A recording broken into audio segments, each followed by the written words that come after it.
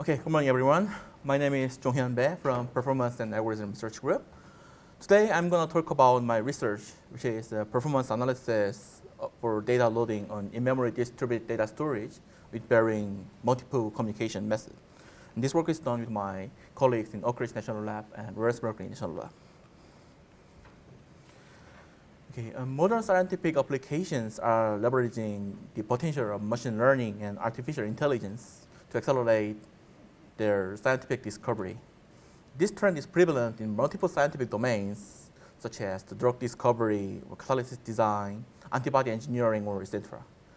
For instance, a graph neural network is now used for chemical compounds or chemical modeling simulations problem instead of physics-based computational approach.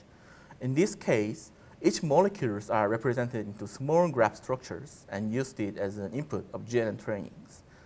However, in these scientific applications, I/O is regarded as a notable performance bottleneck.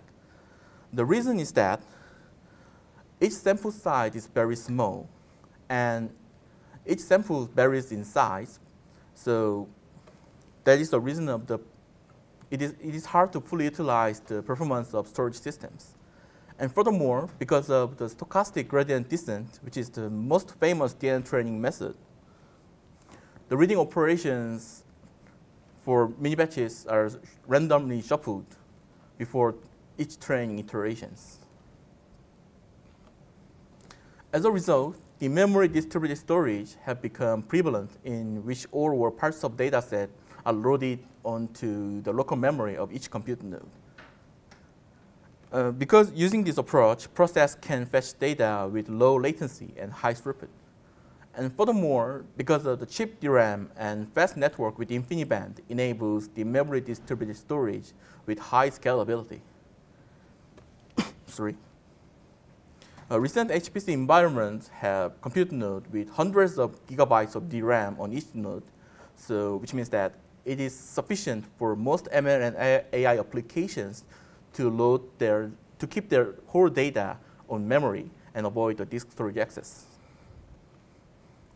And to fetch the data from remote memory locations, the communication layer of in-memory distributed storage needs to provide the data plane and the control mechanism.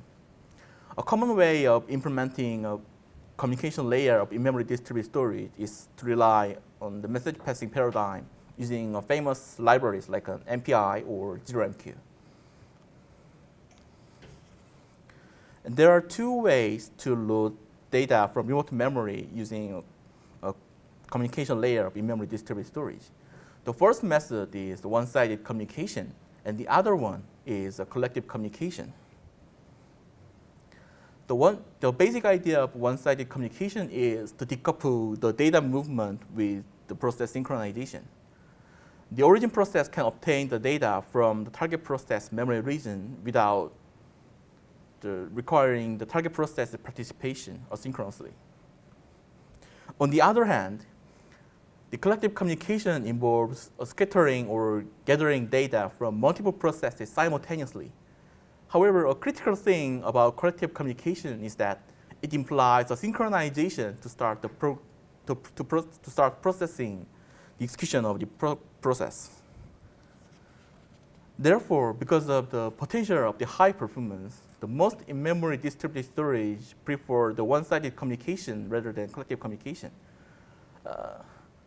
However, the data loading performance of the two communication methods depending on the multiple factors in scientific ML and AI applications, like a mini batch size and the scale of training applications in terms of the number of processors or number of GPUs, and the type of network and its network bandwidth capability of the computing resources. This heat map illustrates how fast one of the two communication methods is using the two-dimensional evaluations on the parameter and NERSC.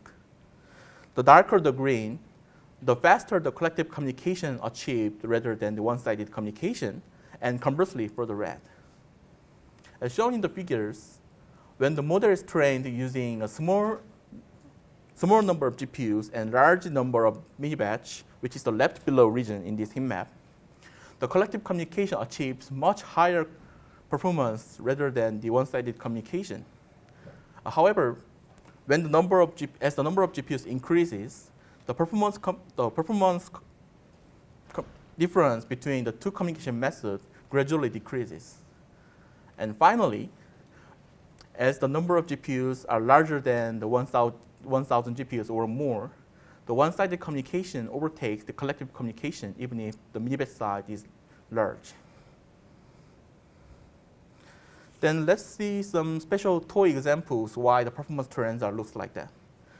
The first scenario is the model is trained using large mini-batch size and small number of GPUs. In this case, 128 mini-batch size and 32 GPUs. In this case, the one-sided communication requires more communication transactions as the mini-batch size. For instance, to fetch 128 samples within a mini-batch, 128 one-sided transactions are required. And this is a performance penalty at the low concurrency level. On the other hand, in the collective communication, the collective communication is likely to push fewer but larger communication transactions than the one-sided communication. And it means that until the total amount of data to be exchanged is less than the network bandwidth capability, the collective communication can achieve much higher performance than the one-sided communication due to its high parallelism. And let's see the opposite scenario using a small number of mini-batch size and large number of GPUs. In this case, one-sided communication requires only few number of transactions, and it means that the data loading is finished much earlier than before. However, in the collective communication, using too many GPUs generate preparation overhead before starting the communication, and also there's a synchronization overhead. Therefore, the one-sided communication is much better than the collective communication. Unfortunately, in realistic cases, there are various training environments, such as the various number of mini-batch size and number of GPUs and network settings in real training environments and scientific applications. Then how can we know a most suitable communication method for a given training environment? So currently, we propose the performance model that can predict the one-sided communication and collective communication performance for a given training environment. And to use this model in real scientific AI and ML applications, we design a new data loading system and new training system with performance model that can select the suitable communication method between one-sided communication and collective communication method. So this figure illustrates the communication method selection accuracy based on the performance model, whether between the two communication methods. The left to heat map is the same heat map that I shown in the previous pages, and right to heat map is the result of the estimation by the performance model. The black box means the performance model makes a wrong decision. As a result, the performance model achieves a 96% correctness on average on parameter and summit. The wrong selections are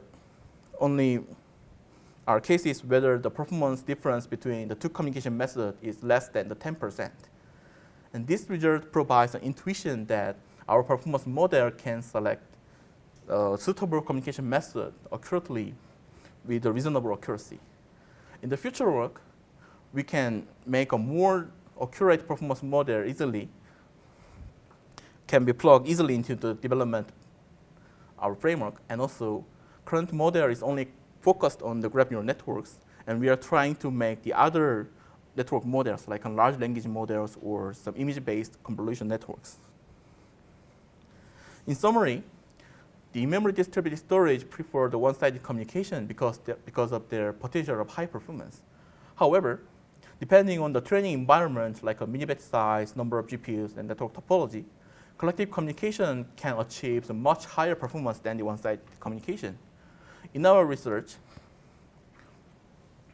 we make a hybrid data loader to select the suitable communication method between the two communication methods. Thank you for the listening.